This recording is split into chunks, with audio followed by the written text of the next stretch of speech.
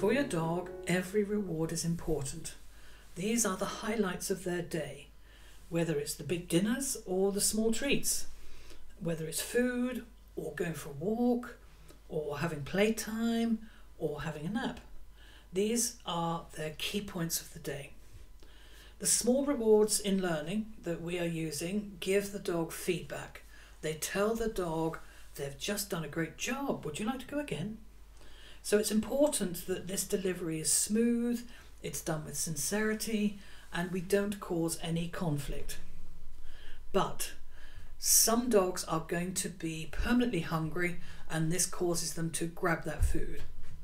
This can originate when they are baby puppies in a litter and they have to compete to be able to get any food at all. This can set up a lifetime habit. Also, the larger breeds, they have hollow legs, so there's never going to be enough food, and every piece is regarded as the last chance they'll ever get to eat. But we have to take our responsibility for being able to deliver these rewards and not cause any conflict. It is very easy for the dog to get confused between trying to follow the lure and trying to eat the treat at the same time. We need to be perfectly clear the difference between luring, which is follow this food, and changing our hands so the dog clearly knows at what point they can take the food. Delivering food from your fingertips is so unclear for the dogs.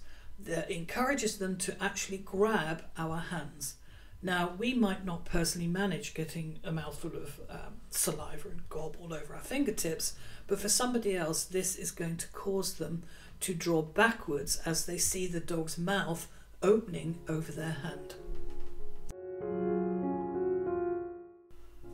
The very action of offering the dog a piece of food, but actually then pulling backwards, causes the dog to lunge forward and grab even more.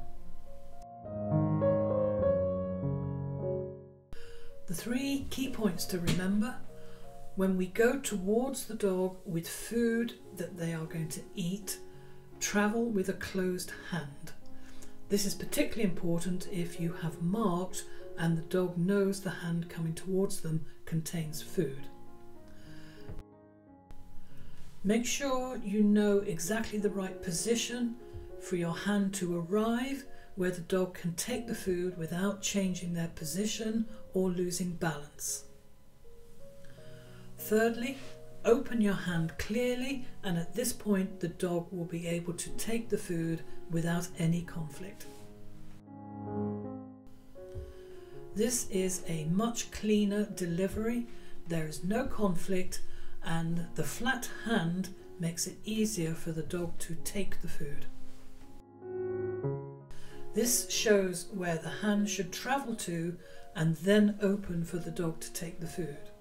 But because the hand is open before then, the dog lunges forward. Here, the delivery to a dog standing means by putting the hand in the right spot, she doesn't have to come forwards and she's able to hold her balance in the stand position. What tends to happen is our mind is focused on the success of the behaviour. So the dog has arrived and stood on the platform. We then just go straight into the feeding without being aware of how accurate that process needs to be. So just take a moment, see where the dog is, focus your eye on the destination of your hand, travel there with the closed hand, and then open it when the dog is able to take the food without losing their position. When the dog can clearly read your intent to give them a treat, some will come forward extremely fast and have no issues about taking skin along with the food. The more you hesitate and are unclear, the more anxious it's going to make the dogs.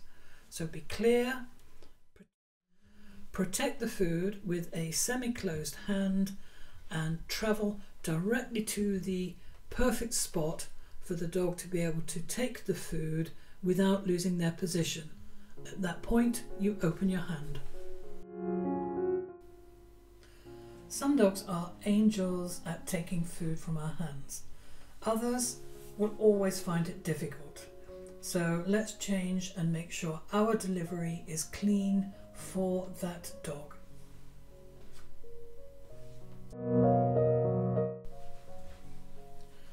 For some dogs, once they are familiar with our reward predicting stimulus, which is the marker or your hand dipping into a pocket, we end up with the explosion of pleasure at the forthcoming food.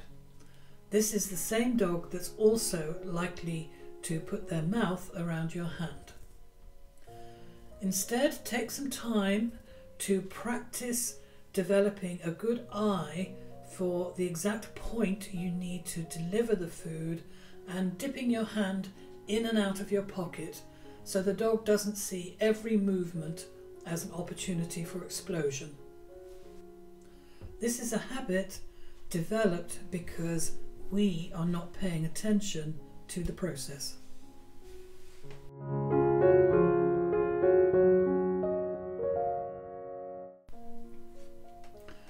This is a beautifully clear process for a dog that is a confirmed snapdragon. Consider feeding onto a surface. The food will travel still with the closed hand, but the palm is facing downwards. No hesitation. Make sure your hand is moving clearly to the perfect spot. As you put it to the floor, pause, and the move away of the hand gives the dog the take it signal. Food collection is only going to begin when the dog is cue seeking, making that connection, and she is no longer glued to the pot. It's a clear, can we do some food delivery? Can we work together? Request from the dog. No more headaches.